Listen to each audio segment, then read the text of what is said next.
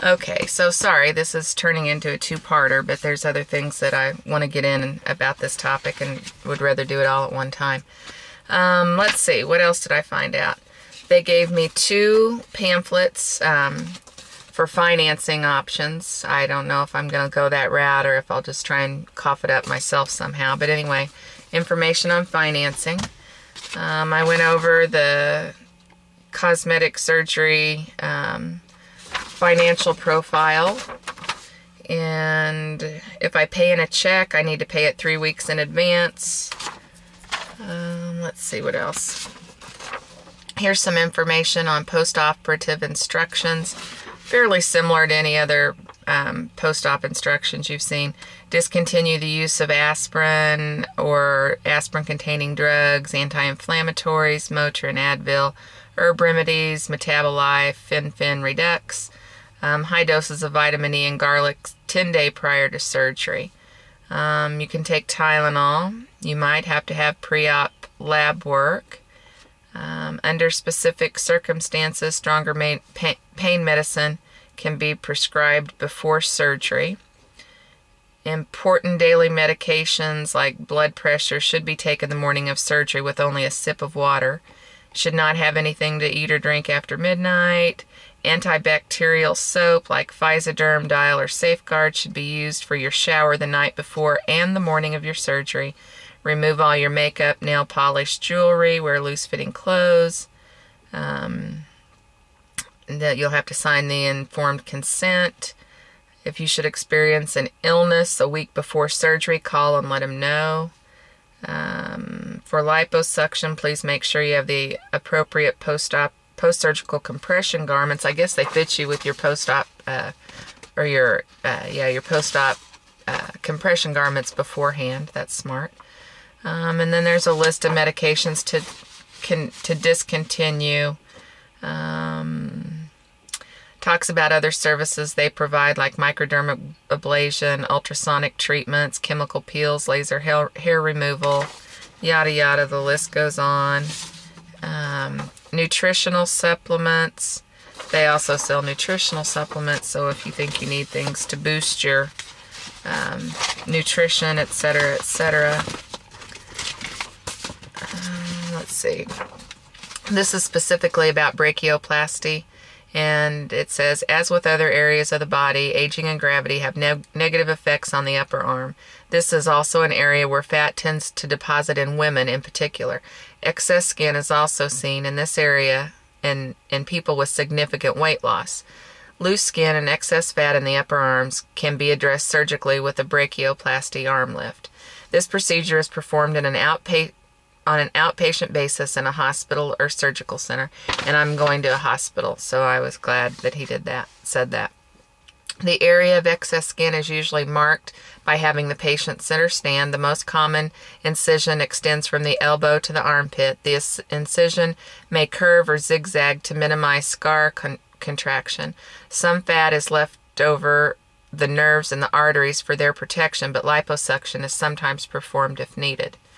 And he told me that there's all kinds of different incisions he can make, and that he studied with numerous surgeons all over the greater Kansas City area, and there's a few incisions that he wants to avoid, and there's a couple that he really likes. So once he takes a better look at my arm, he'll know what he wants to do. You may have drains placed post-operatively. Elevating your arms on pillows will help control the swelling and increase comfort. Swelling is mild to moderate, peaking at 2 to 3 days after surgery. Dressings and a light compression dressing may be used initially. Later, a compression garment may be worn as per the surgeon preference. Because of the level of the incision, visible scars may be a concern. Surgical technique and after-surgery scar care can limit the degree of scarring. Modification of the incision may be necessary to limit scar contracture in the armpit. Avoid sun exposure until the incision completely fades in color. Although rare, risks from this procedure include bleeding, infection, persistent swelling, nerve injury or numbness, skin or wound breakdown, and scar problems. Initial recovery takes 1 to 2 weeks, which I don't think that's bad. Lifting should be limited. Healing will continue for 3 to 6 months as swelling increases. And he said I could be off work anywhere from 3 to 5 days since I have a desk job. Another thing I asked him about was a tummy tuck procedure, and if he wanted to discuss that now, and he said no. He said he will not do a brachioplasty and a tummy tuck at the same time.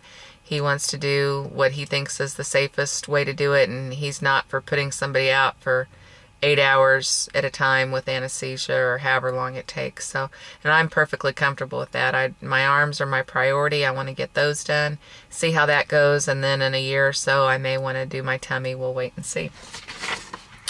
And then the informed consent paper, I haven't signed that. I guess I will right before I get ready for surgery, but it's like 7 pages long, 6 pages long. Talks about all the risks and everything that will scare you to death. If you're a non-smoker, they ask a lot of questions about that. You need to refrain from smoking for at least 6 weeks. The reason being that it's really hard for the skin to rejuvenate and heal good through the incision area. If there's the more oxygen that there is for it to get, the better it will be. So you're not supposed to smoke 6 weeks prior to. What else can I think of? I think that's it. The surgeon I'm looking at was referred by my lap band surgeon, and it's with Monarch Plastic Surgery.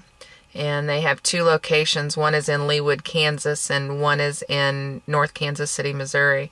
And Dr. Paul Leahy, Leahy, is who I saw. I think he's one of the newest members with their group, but he seemed very knowledgeable, and he's working in a group of surgeons that has a good reputation. So I'm interested in any feedback that anybody might have if you've had experience before with this. I know that in my, few months of doing research, I haven't covered everything or ran across everything I should know. So if you have tips and things I should really consider, please let me know, because it's, having surgery I don't take lightly. It's a very, it can be a life-changing decision, and I've got 4 kids to think about. I just want to do the safest, procedure that I can have done and still get it accomplished. So have a good weekend. I'll do an update this weekend. I will tell you the weight is going back down again. I think I was just sort of jacked up after the unfill and the other medical procedure that I had, but there's been a dramatic weight loss this week. I guess we'll see what it says tomorrow morning when I wake up, because it will be Monday and that's my weigh-in day. So have a good weekend, everybody. Bye.